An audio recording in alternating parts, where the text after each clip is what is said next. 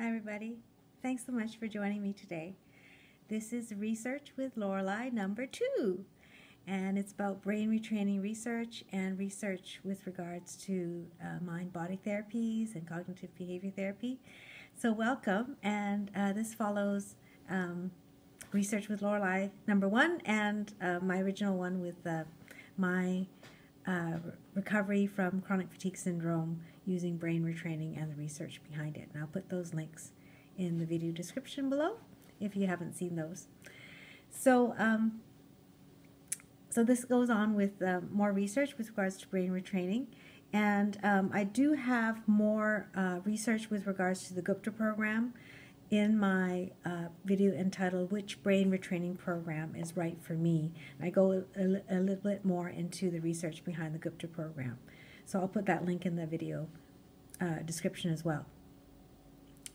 So as always, thank you so much for joining me. I'm so excited about learning and science and research. And as always, this video is for informational purposes only. I'm not a medical doctor. I'm not a psychologist or trained clinical counselor, not a medical practitioner. So this information is merely from my journey and my interest in research, and any implementation should be discussed with your own medical team. Okay, and my intention in making these videos is to share my story and share some of the things that I found helpful in the hopes that somebody who is suffering can find a way out of their predicament. Okay, so thank you so much. So we're jumping ahead to where I finished off last with what I call the 9 principles in brain retraining and mind-body therapies. Okay, so I'll put this in the video description so that you all can have it. So I'm going to use these 9 principles and sort of pull out papers and show you how they sort of follow all these principles, because the Gupta program, the DNRS are 2 such brain retraining programs, and there are a few more.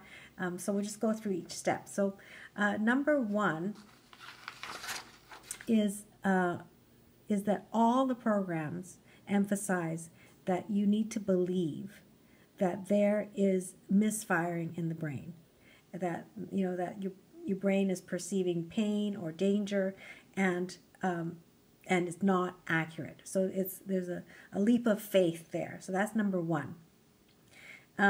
Number 2 is that most of the brain retraining programs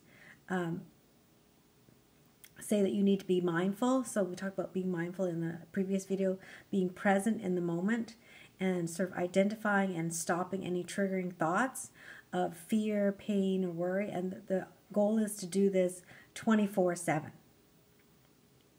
And that is to get your mind and your body to relax and to heal and to get out of that stuck fear overdrive with all the associated hormones and and dysfunction.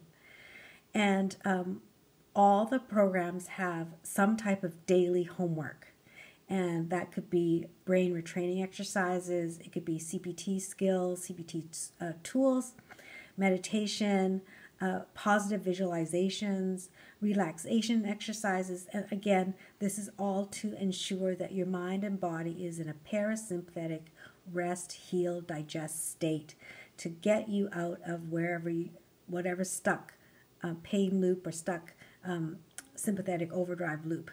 And the programs vary, usually from 30 to 60 minutes, but there are some that sort of go outside that. Most of the brain retraining programs have some kind of what they call gradual exposure therapy, or some call it incremental training, and that is to actually increase your activity level, training through triggers. So let's say for me, I was training from being bedridden 23 hours a day to gradually sitting up longer and longer, and to sort of set up myself to say, okay, I'm going to sit up for 10 minutes right now, and then tomorrow I'll do like 11 minutes. and to change my body's response, do visualizations, meditations, joyful activities, etc., to get my body out of that state while I'm incrementally training and exposing myself to different triggers. Number 5 is engaging in joyful activities and get happy. So this actually normalizes your neurochemical cocktail, and you can be laughing, dancing, joyful visualizations, and it, as I've said in my previous videos, you know, the overfiring fear stress response, it disrupts so many different systems, and it actually changes the chemistry in your brain, so that you're sort of predisposed to think negatively, to you know, discount the positive, and always sort of look at the negative, and it's because there's it's a limbic, what I call a limbic distortion, where the limbic system is sort of you know, taking your brain and showing your world through a very narrow negative lens. So that's number 5, is engaging in joyful activities. Number 6 is they all use some type of CBT skills or emotional processing, learning to deal with psychological pain, emotions through self-compassion, and they all have skills and tools to improve your psychological health and decrease your negative self-dialogue. Because as I said in the previous videos, your limbic system, you know, is always on the lookout for those 2 dangers. The physical danger, like, oh, you know, sitting up, or, you know, that food or mold or a perfume, or, you know, whatever your limbic system has gotten fearful of. And also, you know, I'm not worthy, you know, I can't put myself first, and you know, I can't put my self-care first, and all that negative self-dialogue, they all have an element of dealing with that. Nature therapy, getting outside, photography, forest bathing, walking, some brain retraining programs advocate that. And finally, some type of exercise. So Tai Chi, Qigong, yoga, muscle strengthening exercises, stretching, walking, balance, some type of movement or exercise with the educational support that activity is not harmful. And lastly, a couple of the brain retraining programs actually advocate some element of spiritual faith. So those are sort of the 9 principles. I'm going to try and go over them using some examples. So I hope this is not too overwhelming. So I'm going to pull out the Ashar paper. So I've talked about this Ashar paper, which I really like, a couple of times now. It was published in September of 2021 in the Journal of American Medical Association Psychiatry, and it's called Effect of Pain Reprocessing Therapy versus Placebo and Usual Care for Patients with Chronic Back Pain. And so let's go through the 9 principles using this paper, okay? Because that's pretty incredible. I think I've told you that there was 151 subjects in the book, in the study, and let's go through the principles. So number 1 principle was, okay, believe. So they use what they call pain reprocessing therapy, and in their paper they didn't actually go through a lot of detail about that, but pain reprocessing therapy, I'm assuming from what I read in the paper, is that it's very similar to pain, what they call pain neuroscience education. And 2 very famous physical therapists, David Butler and Lorimer Moseley, wrote a very good book called Explain Pain. I'm writing that, Explain Pain by David Butler and Lorimer Moseley. And, you know, if there were rock stars or superstars in the physical therapy world, these two would be it. Pioneers in treatment of pain management, and a lot of great articles. And so that book, Explain Pain, is probably at your library. It's in my library.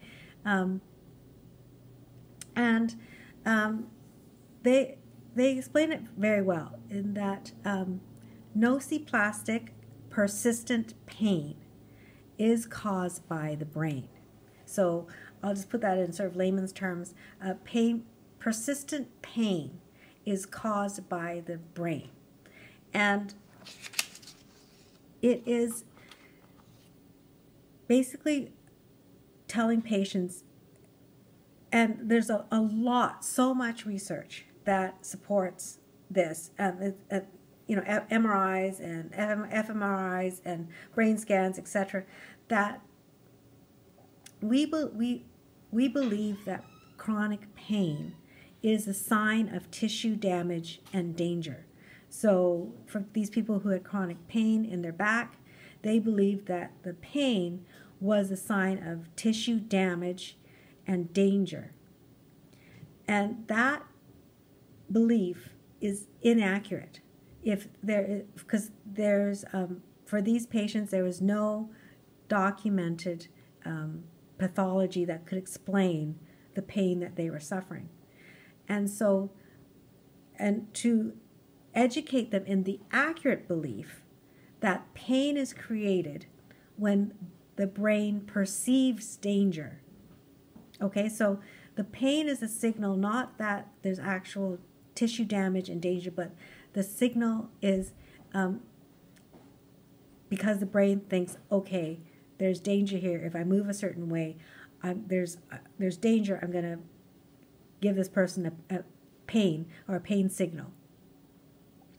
Now, there's a certain sort of principles that sort of neurological education principles. I don't know what exactly to call them, but so the brain is prone to mistakes and has a negative bias when assessing danger. So let's say I've got a sore knee and I'm going to go down the stairs, or I've got a sore back and I'm going to, you know, bend over. The brain is sort of anticipating that there's going to be danger, and it actually has a negative bias, and it can actually extrapolate to different situations too. Now, what does that sound like? So so of course, if you take this to the chronic fatigue syndrome model and the dog underneath the bed with the thunderstorm sounds, and you know my first video with the Pavlov's dog with the ringing of the bell and the salivation response, the brain is prone to mistakes and has a negative bias. So it's going to start expanding what it thinks is triggering. And the brain actually will build and strengthen pathways that support this belief, whether the belief is correct or not. And lastly, the brain pathways can be changed by our choices of what we think, feel, and act. Now, as I said, there's this pain neuroscience education and CBT. There's thousands of articles about CBT and how it can effectively change pain. Now, the Asher article takes it further by not only using CBT, but it also, so it does the pain neuroscience education, the pain reprocessing therapy. There was 151 patients with a functional MRI, a randomized controlled study, and a 1-year follow-up. Now, how did they actually do this? Because we always like, wow, we want to know. So there was one telehealth session with a physician, and 8 psychological treatments over 4 weeks. And so there was belief in that there was a education to help patients reconceptualize their pain as due to non-dangerous brain activity rather than peripheral tissue injury. And they used a combination of various techniques, cognitive techniques, exercise techniques, and exposure-based techniques. So again, that gradual exposure therapy and exercise. And so at a baseline, there was a low to moderate severity of pain, 4.1 out of 10, and the mean pain duration was 10 years. And the placebo was an open-label subcutaneous saline injection in the back. So basically, the people who were getting placebo knew they were just getting the salt solution injected in the back. And so, as I said, 66% of these patients who received pain reprocessing therapy after 4 weeks were pain-free or nearly pain-free, compared to 20% with the placebo and 10% with the treatment as usual, and treatment effects were maintained at the 1-year follow-up. Now, the longitudinal functional MRI showed increased connections between the prefrontal cortex to dampen the pain response, a decreased response in the insula, which is a limbic-related, has strong connections to the limbic fear primitive brain, and decreased connections to the somatosensory cortex, or the pain where they would feel the pain in the body. And so they had 8 one-hour therapy sessions twice a week for 4 weeks, and they were provided with personalized evidence for that their pain was in their brain. They had gradual exposure therapy where they were seated, engaged in feared postures or movements. They engaged in CBT and mindfulness, and MBSR, which is mindfulness-based stress reduction techniques. They were taught how to process difficult emotions and increase positive emotions, get happy, engage in self-compassion, decrease pain catastrophizing, pain coping skills, pain acceptance, and promoting engagement in valued life activities. So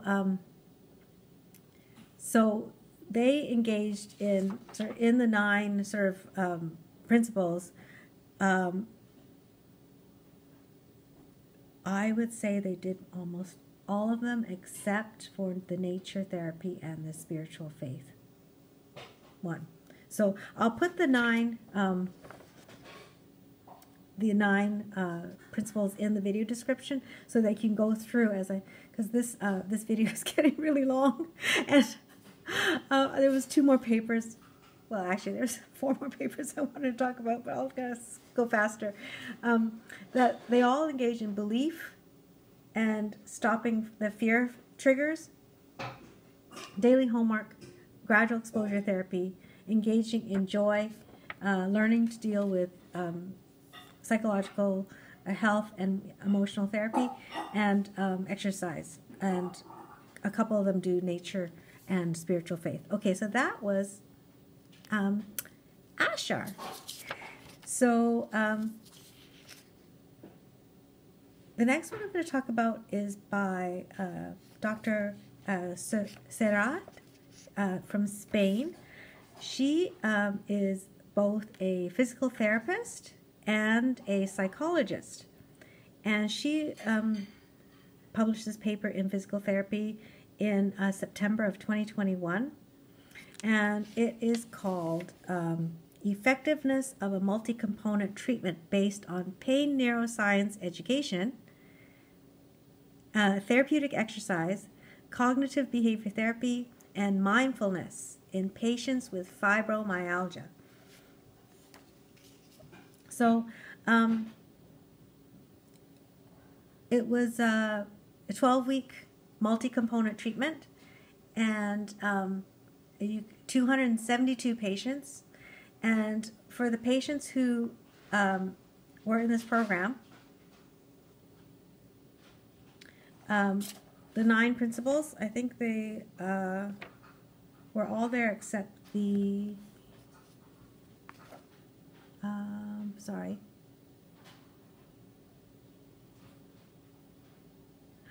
So all the principles were used, except for nature therapy and spiritual faith again. So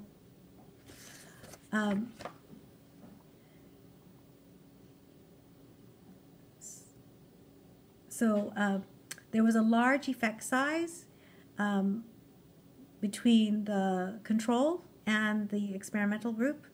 They had 12 weeks of treatment, and they had improvements in functional impairment, pain, kinesiophobia, which is fear of movement, and physical function, and a moderate effect size with fatigue, anxiety, and depression.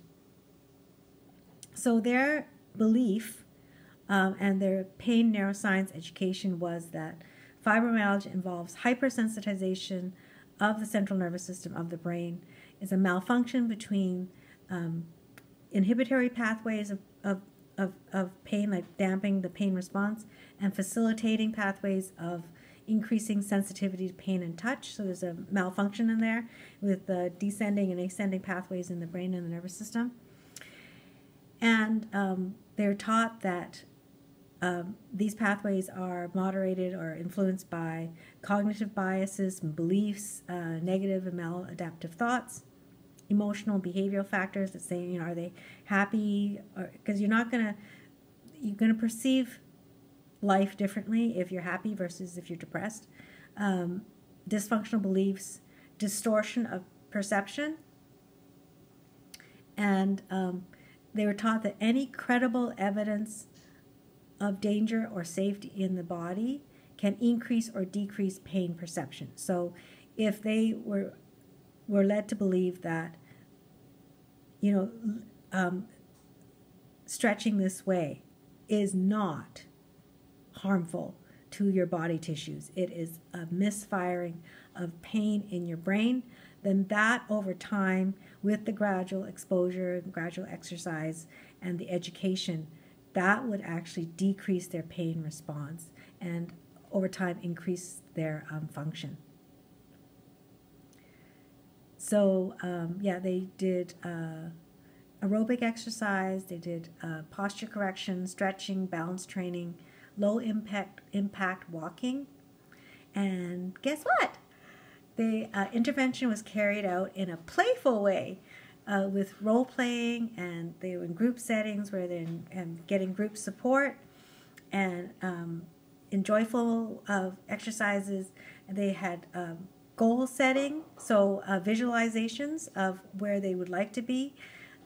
They did self-monitoring, and they did reinforcement, and 5.6% of the patients showed greater than a 70% improvement in their fibromyalgia impact quality of life score, and 51.85% showed more than a 20% reduction in their fibromyalgia impact score. So that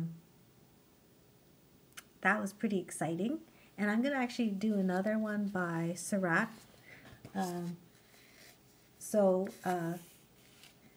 Partly because I love her stuff and she's a physical therapist and I just love her stuff. So this one is called Effectiveness of a Multi-Component Treatment for Fibromyalgia Based on Pain Neuroscience Education, so all about belief, exercise therapy, psychological support, and nature exposure. A pragmatic randomized control trial. That was published in the Journal of Clinical Medicine in 2020. And it's very similar to the other one I talked about, except that she does use nature therapy there. Nature photography, forest bathing, walking, Nordic walking poles. 169 patients. And so I I guess what I'm just trying to emphasize here is that it's really exciting to me that if we can sort of understand the principles of how to get better, for the people who have, chronic fatigue syndrome, chronic pain, fibromyalgia, then we can sort of pick and choose and try out different principles. And because all we want is everybody to get better. So that's what I'm hoping so that you can understand from my papers and the principles that this is an education for you. It's like, okay, wow, okay, I need to believe that I can get better. I need to do daily exercises. I need to do visualizations. I need to do things that make me happy, because I need to get my body in a relaxed, healthy, healing, rest, digest response, and out of that stress response. Okay? So, I'm going to squeeze in 2 more, because the Gupta program, I did talk about the Gupta program, the trial from the mindfulness-based program plus amygdala and insular retraining program for the treatment of women with fibromyalgia, a pilotized, controlled, that was in the Journal of Clinical Medicine, pilot randomized controlled trial. So I did talk about that in the other videos. 37% decrease in how fibromyalgia negatively impacted their lives, 40% decrease in anxiety and depression, 47% increase in perceived health after doing the program for 8 weeks. And I didn't talk about the brain-derived neurotrophic factor. That factor has been found elevated in the blood serum of fibromyalgia patients, and it appears to play a role in chronic pain, and it was found to be significantly reduced in the patients that use the Gupta program in 8 weeks. So that's in the, and of course that program uses actually all 9 principles of the principles that I presented. Okay, this is last. Okay, this is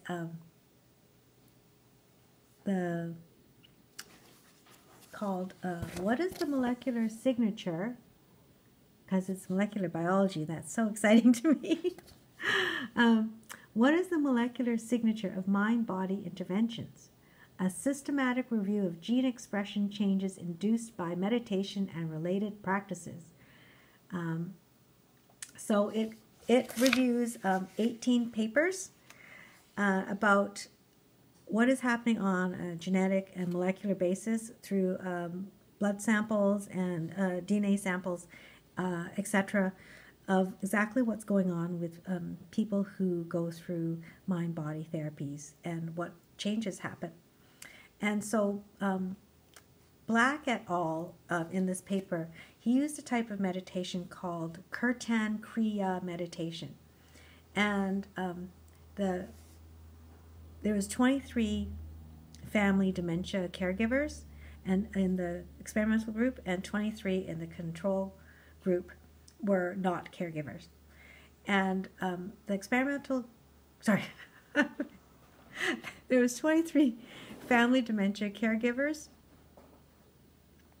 and I'm getting mixed up. Anyway, there's a control group, and the caregivers were instructed to use this meditation 12 minutes every day for 8 weeks. And it starts off with a minute of mind-body awareness, and it's followed by chanting. And the chant is birth, life, death, rebirth. Birth, life, death, rebirth. And there's an audio track, and they're supposed to do it every day. And just that 12 minutes for 8 weeks was enough to downregulate 49 genes and upregulate 19 genes. So the 49 genes that were downregulated were related to pro-inflammatory gene expression. So for those who are science geeks, it's sort of related to the nuclear factor kappa B. And so the nuclear factor kappa B is involved when stress activates the sympathetic nervous system. So the 49 genes were downregulated in expressing the sort of the nuclear factor kappa B set of genes and proteins, and the 19 upregulated genes were an increase in IRF1, which is just an antiviral gene expression. So it's an increased immune response against viruses. So I thought that was pretty good. And so I've been classifying that as spiritual, daily, and exercise, because they're doing yoga. Anyway, it was just a nice kind of like 12 minutes. It's like, so that was really interesting. And for those who are interested, I am going to put the reference religion, spirituality, and health, because the spiritual component is actually also in the Gupta program.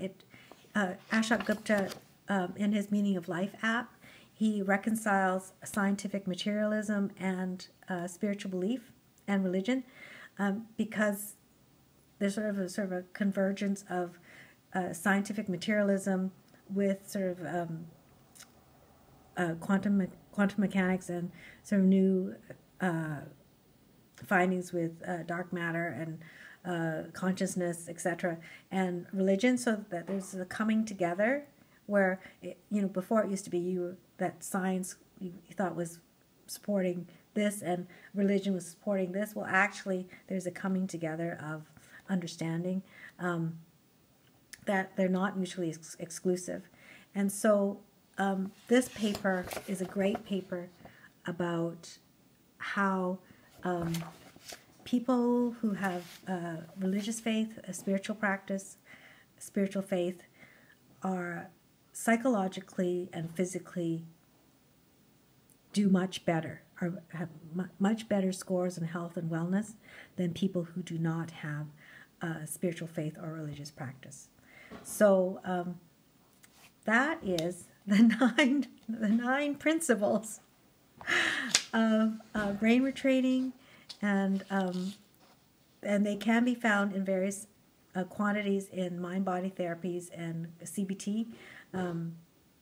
So I've tried to lump it all together so that it gives you sort of an idea of where we're at with regards to mind-body and brain retraining research. So thank you so much for joining me. Thank you for your time. You can message me using Messenger to my Facebook page, Lorelei Liu. I'll leave my Instagram account there for messages as well, in case you can't get me through Messenger. And DNRS community members can message me on the forum. And I do have one small request, in that it does take me quite a long time to prepare the scripts for these videos.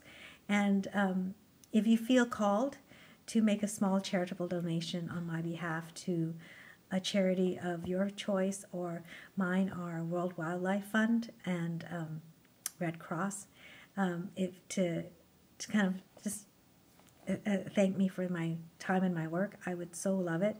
And then if you could message me and tell me that you've done that, I would be so grateful. But if you're it's not in your financial training zone, and you're not called to do that, that's absolutely fine. I'm wishing you well and wishing you happiness. And I'll continue on with the Research Lorelei number 3. Thank you.